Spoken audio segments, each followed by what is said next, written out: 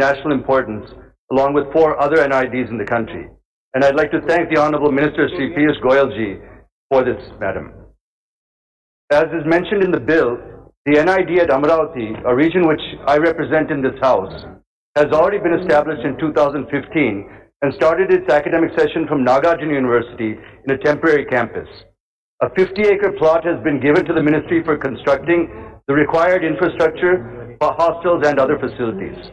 But the point is, it was promised that academic blocks, hostels and staff quarters would be completed by June of this year. Now we're at the fag end of the year, but the required infrastructure is still at a nascent stage.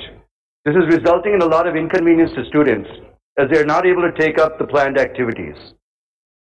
My next point is that if you look at clause number 1 in the bill, which deals with the short title and commencement, it clearly says that this act will come into force on such date as the central government may by notification of the official gazette appoint, and different dates may be appointed for different provisions of this act. Madam, I'm not able to understand exactly what this means. Does it mean that whatever degrees and diplomas are issued by NID Amaravati are valid only after gazette notification under this act is issued? Is a big question, Madam. Because NID started its academic classes in 2015 in Amaravati. And if I'm correct, the 5th batch has joined. This means that at least 1 batch has passed out with degrees and diplomas. The question I would like to ask the Honorable Minister is, what is the fate of these students who are issued these degrees and diplomas? How are the degrees and diplomas valid when you're giving legal backing to NID Amaravati prospectively, and it is clearly indicated in clause 1 of this bill?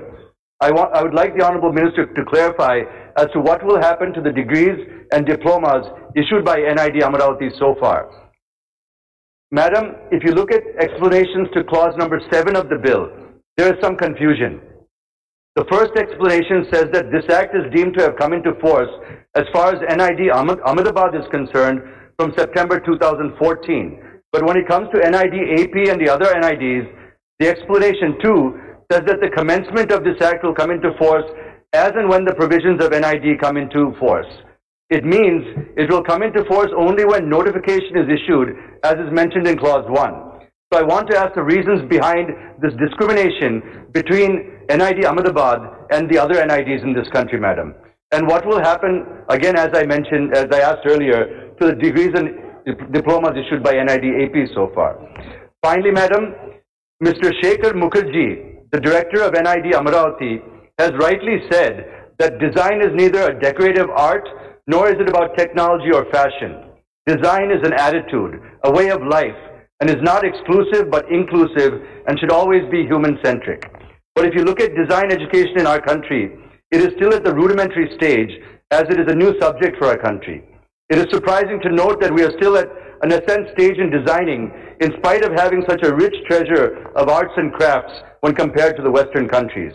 So I would like to know from the Honorable Minister, how can we connect our talented artists and artisans with students of design to create a new Indian renaissance of design and to make India the design hub of the world? Secondly, Madam, there is a PhD program in NID Ahmedabad, but in NID Amaravati there is only a bachelor's and master's program in design. So I would like to know from the Honorable Minister, when is he going to introduce the PhD program in NID Amaravati? And finally, Madam, before I conclude, the Honorable MP from YSRCP spoke about Amaravati, and I need to respond to that. I would like to thank, first of all, I'd like to thank Sri Amit Shah ji and Sri Kishan Reddy ji for responding to my 0-hour submission last week, where I pointed out that the capital of AP, Amaravati, has been left out of the political map. Within a day, this was released and corrected. So I'd like to thank the Honorable Ministers, Madam. But Madam, in Amaravati, 9,000 crores has already been spent to build the city. Another 50,000 crores worth of projects have been stranded at different stages. The election promise of Sri Nara Chandrababu Naidu in 2014 was to build a capital as great as Singapore. And Singapore was brought in to help us develop the master plan. Foster and Partners, known for their iconic Apple headquarters in California, from London, were brought in as architects. The NID Amaravati was also brought in to work along with these world-renowned architects, and they are richer for the experience, Madam. It's ironic that the Honorable MP from YSRCP is talking about design when all they have done since coming to power is only stopping and destroying what has already been built. Thank you, Madam.